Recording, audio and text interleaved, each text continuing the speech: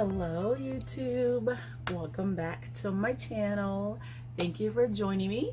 I am extremely excited about this particular video because I was tagged for this video. I'm very thankful, very appreciative. So I was tagged by the awesome YouTuber by the name of Be Fabulous with Me Irene, and I will definitely link her page down below so you guys can go ahead and go visit there, see what kind of beautiful pieces that she has, and subscribe to her channel. All right, so I will also tag a few people to do the same thing, but the tag video is your least, most used, and cutest handbag. All right, so we're just gonna get started. We're gonna jump right in. It's gonna be a fairly short video because I am not gonna go into like the dimensions or anything like that. Just kind of like talk a little bit about the bags, why it's the most used, why it's the least used, and why I consider it to be the cutest bag. All right, so without further ado, you guys, here we go. All right, so starting off with my most used bag, it's going to actually be my Louis Vuitton Speedy 30 bandolier, and that is actually going to be in the Coco-EBB print. All right, and I know you guys have seen me with a few bags lately, but this is actually, really tell you the truth, my most used bag, and that's because it is actually completely versatile. It's very convenient. It has a strap, which I love, so I can definitely use it as a crossbody. It holds so much. Right now I currently have, of course, an air bubble paper in here, and I also have an organizer in here, so I kind of use that to keep the shape. But again, and the strap is kind of like below there, as you can see, right through the bubble. But this bag is really convenient. I love the red interior. You know, of course, as you guys all know, it's a very popular bag. I'm sure almost everyone has it, but again, for the most part, it is just very convenient. If I want to either hold it crook of my arm, hold it like a top handle, or I just hold it with the straps as a crossbody or even a shoulder bag. So that's where the versatility comes in. But again, I normally always gravitate to this bag, and it's just easy to kind of put things in there. And because I have the organizer in there, everything just goes in there like completely effortlessly. So that is my most used. My most used, I know I've seen some people actually have like two. Honestly, right now I only have this one because I literally, like I said, always gravitate to this bag because it's just completely convenient for me, and I love it, and I'm so glad I actually got it. So I don't care if it's overly populated, too popular, you know, everybody's tired of it. It really is a convenient bag. So a lot of times I'll kind of like dress it up a little bit, but for the most part, sometimes I just grab and go with it. All right, so most used, there you have it. Okay, so next I'm going to go into my least used bag, and that is actually going to be my Chanel double flap. And I know you're probably thinking, it's a Chanel, why would it be your least used? And there's nothing really truly wrong with the bag itself as to why it's the least used. I think the biggest thing really is the fact that a lot of times I don't really have too many places to go to take this beauty. Sometimes I really don't even care because I'll just go to the mall and take it and I'm good to go. But for the most part, you know,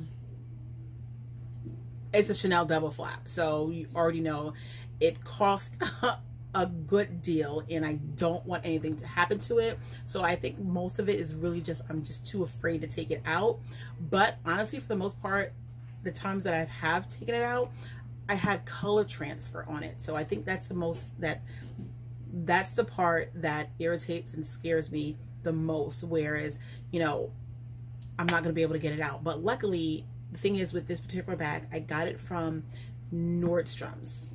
No, I got it from Neiman Marcus, the boutique in Neiman Marcus, the Chanel boutique in Neiman Marcus. That's where I got it from. So the good thing about it is, if you get color transfer on it, you can actually take it back. So I took it back to Neiman Marcus, took it back to the boutique. They actually send it off.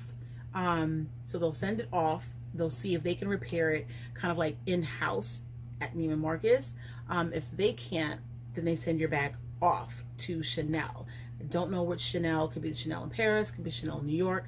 I really don't know, but I will insert some pictures of the color transfer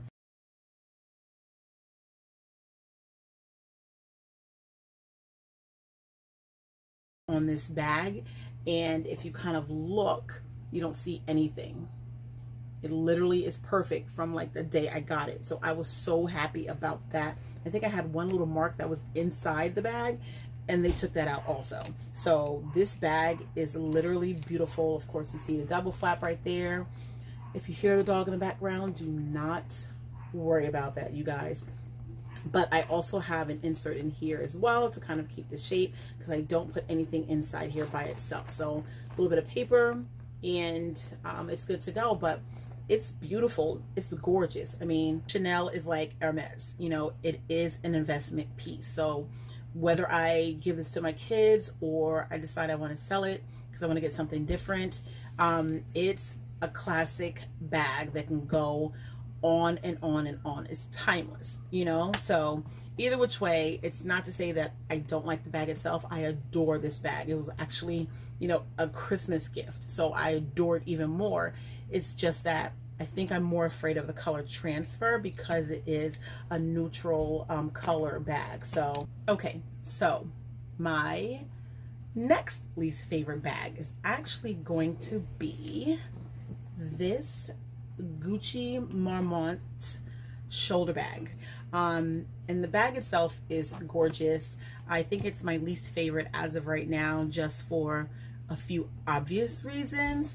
But for the most part, if anyone actually has this bag, the bag is a cute bag. I really do love it. And I think, honestly, to tell you the truth, I've seen the Louis Vuitton mini luggage bag, and this is kind of giving me, or the luggage bag, the Louis Vuitton luggage bag is kind of giving me the vibes of this small Marmont bag, because they kind of open up sort of in the same way, if you can see.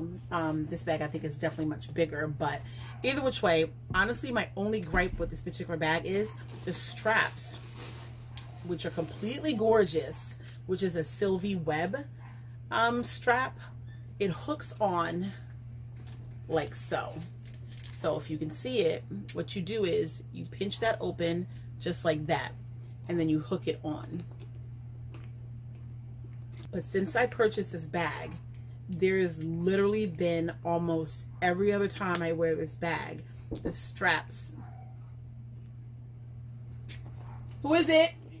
All right, so literally every other time I wear this bag, the strap actually just comes off and the bag falls. So imagine you just walking and the bag just comes unhooked and it just falls to the ground. That is completely irritating. So that is one of the reasons why it's right now my least favorite bag to wear. So, but either which way, that is my second least favorite used bag. All right, so there you have it. So I have two cutest handbags, and I really love them. I think they're completely adorable. So I'm gonna start with my latest pickup that I got as part of my birthday haul, but it is my MCM patent leather shoulder bag. All right, so I definitely talked about this bag on my birthday haul because I compared it to the Louis Vuitton Pochette Matisse, and I think it's completely cute, completely adorable. I love the color contrast, like this blue with this lime green and this black is completely adorable.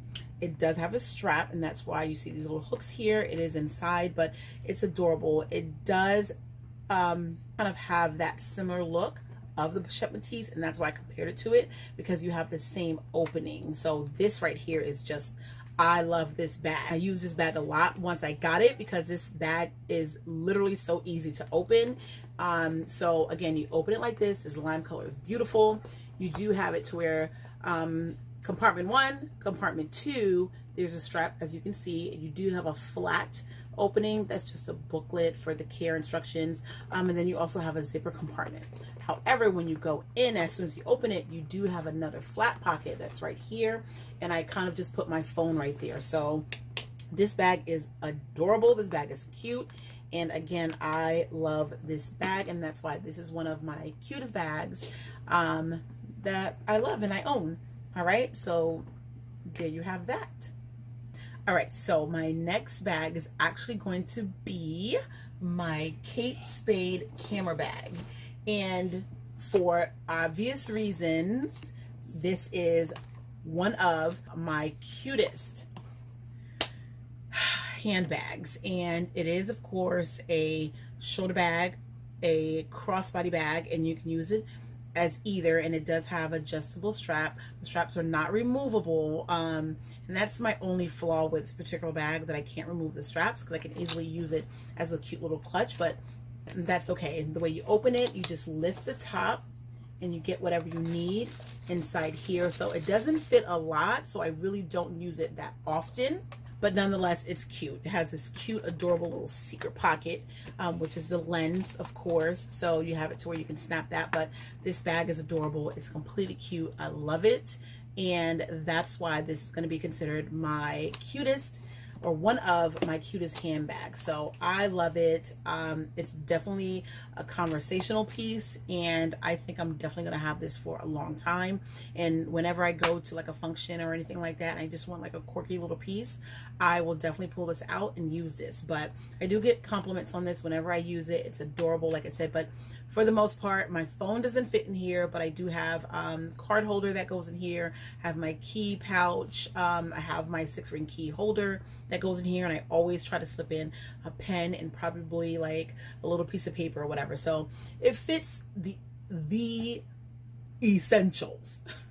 It fits the essentials. So when I say it fits the essentials, it fits literally the only important things that you need. And if it's not your card holder, your keys or whatever, then you are not taking this bag out. But again, it's just kind of like a night on the town type bag, and that's really what it is. But again, this is cute. I love it. It's adorable. And it's like a little, you know, tiny old school looking camera or whatever. So that's why I love it. But there you have it, you guys. That is it. That is my most used, my least used, and my cutest handbag. All right, so again, I definitely want to thank Be Fabulous With Me Irene for tagging me in this video. I truly do appreciate that. These tag videos are always awesome, very cute, very adorable. It's fun to see what other people consider to be, you know, their least, their used, you know, most worn, you know, piece or whatever like that. So I like it. I watch these videos all the time, and I am very appreciative and very happy to actually be a part of one. So I am going to actually tag a few YouTubers in this video, so that way they can kind of tell you what their most used, least used, and cutest handbag is. And I will also leave their YouTube channels below, and go ahead and look at their channel, subscribe to them, and just kind of like go from there. But definitely like, you guys, if you like anything you saw, if you have the same things that I have, or if you just want to comment. All right, so comment, like, share, and definitely subscribe. All right, so either which way, I definitely appreciate you guys watching. Hopefully you liked what you saw, and if you did, subscribe. All right, tell your friends, tell your family, you know, tell your coworkers, doesn't matter. Go ahead and subscribe, and I will post this pretty soon. And look out, like I said, for 3 videos a week, and I'm trying to keep to that schedule of a Tuesday, a Thursday, and a Saturday. If not, I think it might definitely be a Wednesday, Thursday, and a Saturday. So I'm trying to churn out that content for you guys. And I know I always do the what's in my bags or my bag reveals and stuff like that. So I think pretty soon I do have an event coming up. So I'm definitely going to try to vlog. So that'll be my first vlog, official first vlog, and I'm going to take you guys along. All right, so I will let you know what I'm doing, and I'll post it, and I'll tell you guys about it, and I'll probably throw some things up on Instagram. So if you follow me there, go ahead and check that out as well. All right, but I guess that's it. So hopefully you like what you saw, and if you did, subscribe. Like, come on, subscribe. All right, so again, I appreciate it. Thank you very much, and I will talk to you guys later. Bye bye.